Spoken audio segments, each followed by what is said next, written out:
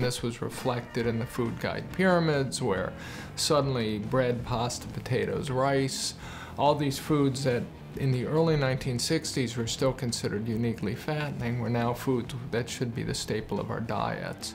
When they came up with the dietary goals, and they were based on weak science, and there was a lot of pushback from scientists, from nutritionists who said, even though they agreed with the recommendations, they said, this is a bad idea because we don't have the science to support this kind of experimentation on the public.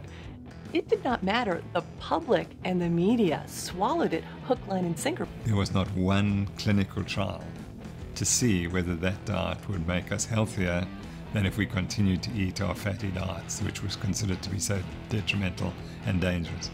Not one single clinical trial.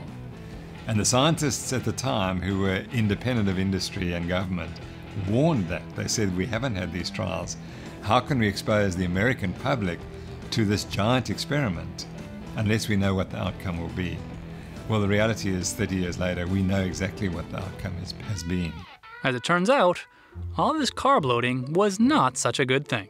Grains, whether whole or refined, trigger elevated insulin levels. Remember Mr. Pancreas? With the elevated insulin response comes increased hunger.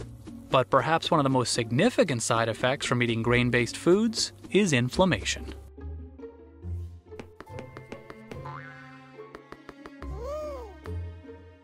Inflammation is your body's natural response to invaders it perceives as threats. If you get a cut, for instance, the process of inflammation is what allows you to heal.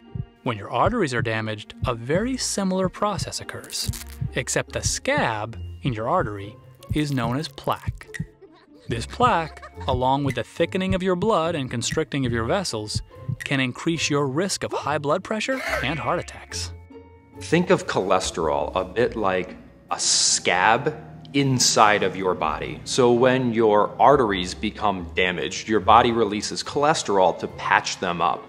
The cause of cholesterol's release is inflammation, which is caused in large part by eating sugary and starchy edible products. When the arterial lining, what we call the endothelium, becomes damaged by becoming oxidized, then cholesterol appears on the scene to help put the fire out. Understanding how refined carbs increase the damage to your circulatory system sure blows a hole in the myth of the so-called heart-healthy diet.